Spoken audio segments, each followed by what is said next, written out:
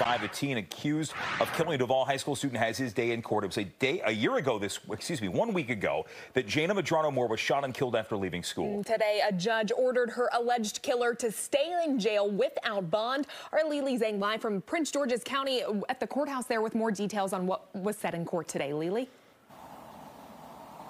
Well, Jacqueline, Jim, this has been an emotional day for both the families of Jada Medrano Moore as well as the suspects. We heard from his attorney for the first time today.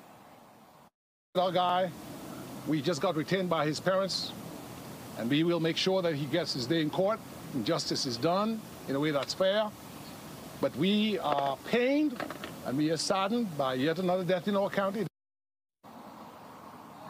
That is Gabriel Christian, who is representing the suspect. Now, he argued in court today the 17-year-old should have gotten home detention rather than staying in jail. Christian pointed to things like his age, the fact that he has no criminal record, adding that since this case is still in its early stages, there is no evidence tying his client to the shooting on Palomar Drive. That is where prosecutors say Jada Medrano Moore came across two groups of people last Monday. Those groups were in some kind of fight that she apparently tried to break up.